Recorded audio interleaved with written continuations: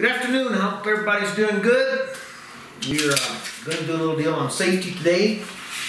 Go over some of the things we should and shouldn't do with this mess going on with the coronavirus. Some good things. As we spoke about the other day, the national death rate is only at 1.35%. It's gone up just a little bit from the other day. It's actually down 0.05% from last night. While the world's death rate has maintained somewhere between 3 and 4%, bounces around. These figures depend on when people report things and how accurate they are and how quick they are and when we get them, exactly what they'll be. New Mexico hit 100 confirmed cases of the virus overnight.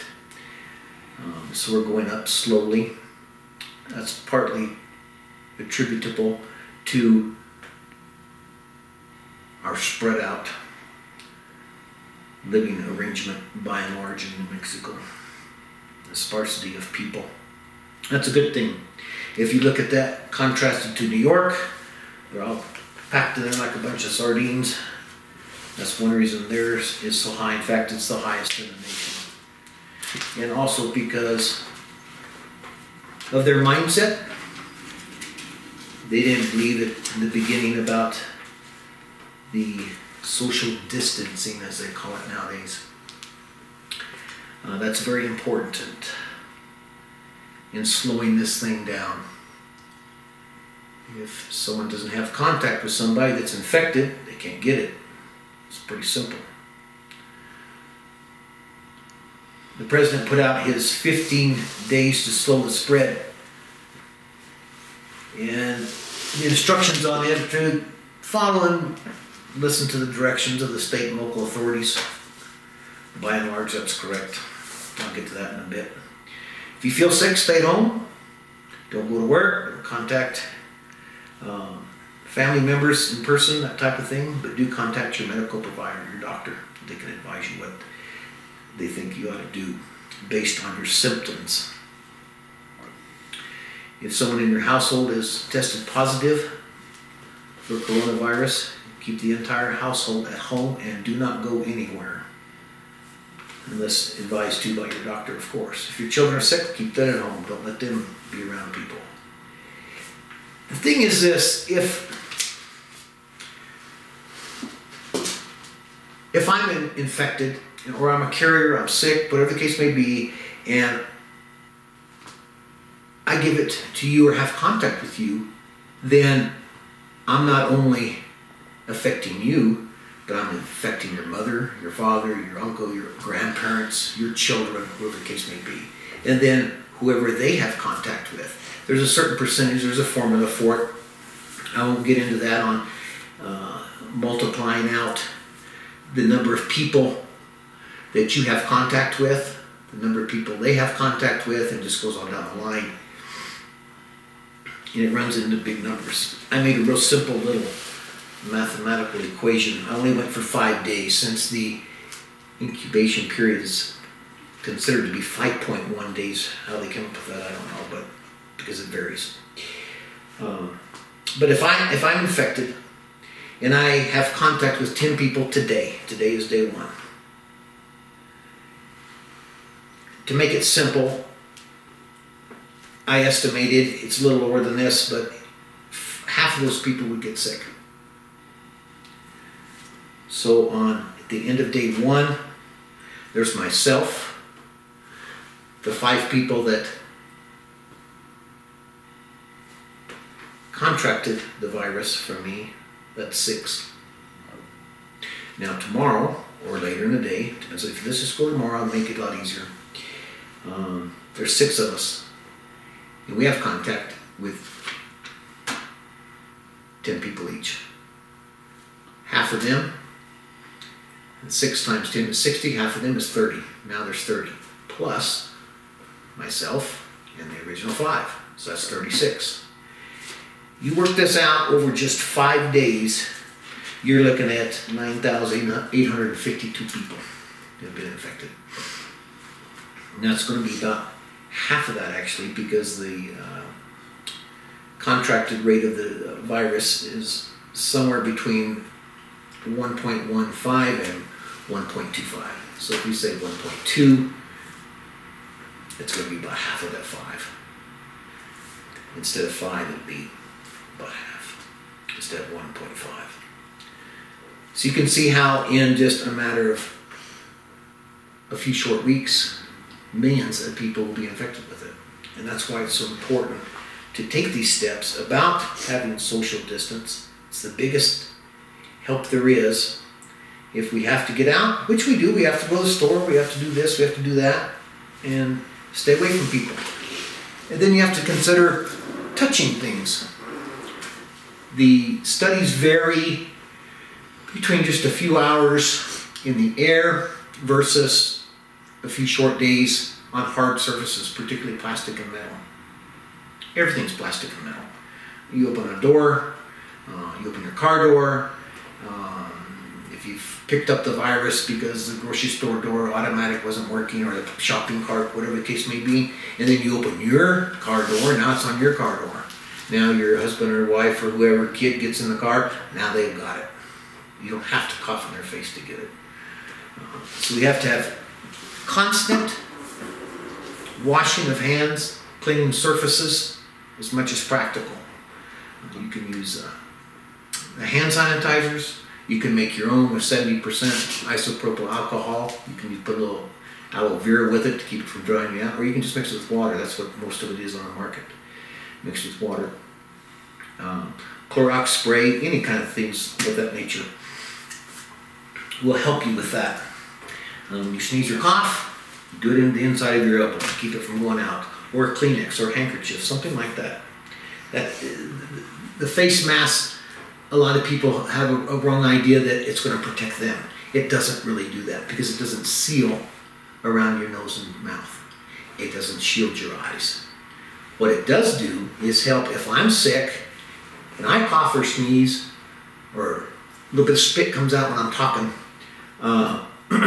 it contains that, so I don't give it to you. That's where the importance is of that.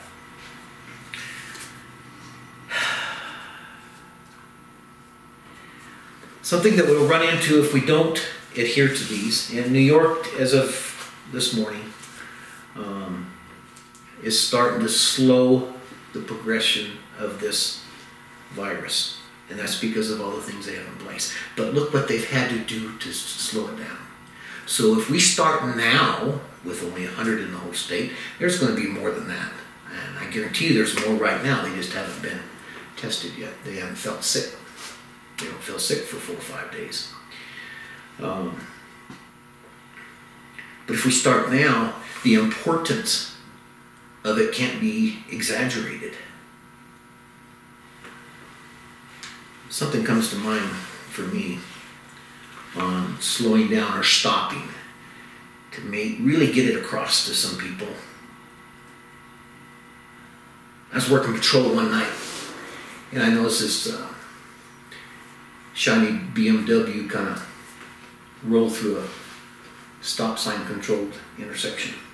So I pulled him over for failure to stop. And as luck would have it, he was an attorney, being driving a BMW, and he wanted to tell me that it was okay, he slowed down. There was no cars. I said, well, it does make a difference. You're supposed to stop. You need to stop. And he just went on and on and on and just rant and raved and wanted to argue about it. And I asked him for his driver's license, registration, insurance. He just kept on. He actually got a little abusive verbally, and finally I had about enough. And I said, if I can prove to you that there's a difference between slowing down and stopping, would you just shut up and pay the ticket? And he says, yeah. I said, okay, get out of your car. So I had him get out of the car. I deployed my collapsible baton and I went to beating on his legs. And I asked him, I said, do you want me to slow down or stop? And of course he came around to my way of thinking pretty quick. But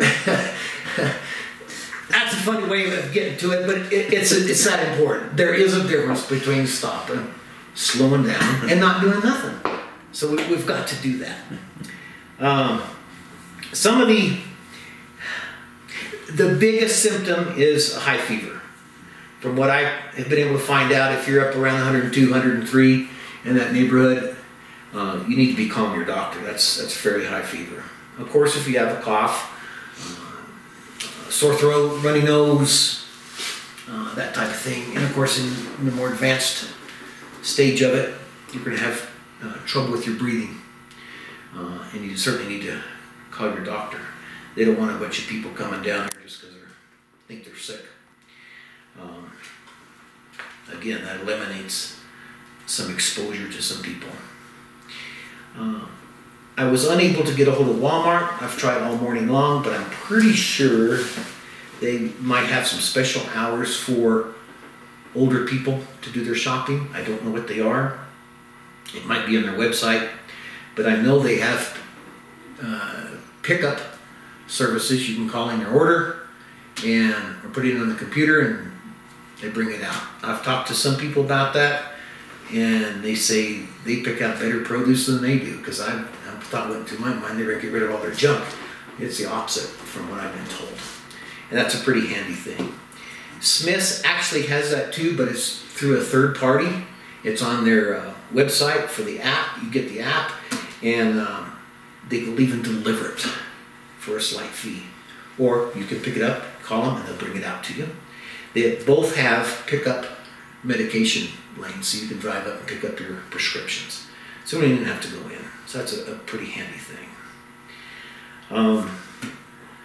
Any questions, anything you want to look up, feel free to call me. I'm enlisted in the church directory, or you can look up on the website under cdc.gov/coronavirus.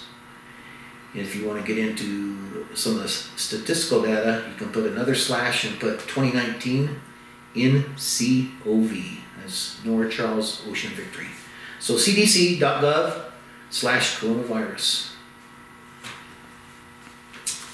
I have a couple things I'd like to read in the Bible. One is one of my favorite verses for this type of situation. And it is Proverbs 3:21. My son, do not let wisdom and understanding out of your sight. Preserve sound judgment and discretion. That's what we're looking to do here. Keep ourselves safe and keep this from spreading and get it shut down. People can go back to work and get our country back where it needs to be.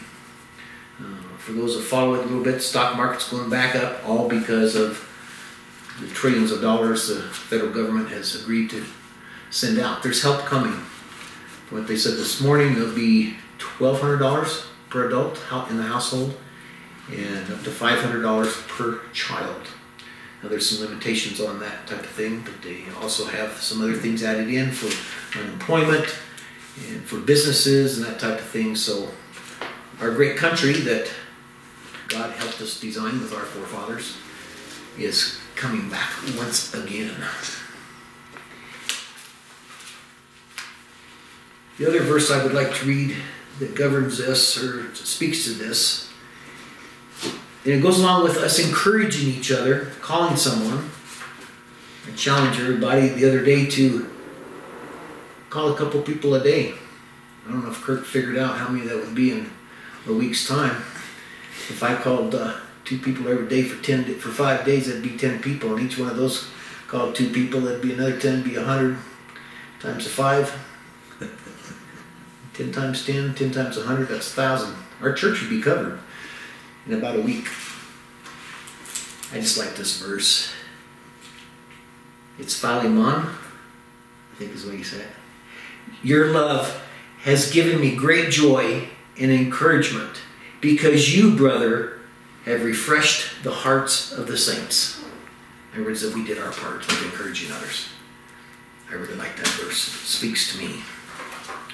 Hope everybody has a good day. I hope this helped everybody a little bit. A lot of it's redundant in some ways, but it's just good to refresh it And we need everyone to keep safe. That's our goal for our church, for our community. And we can be the light of this area by leading the way. Thank you for your time.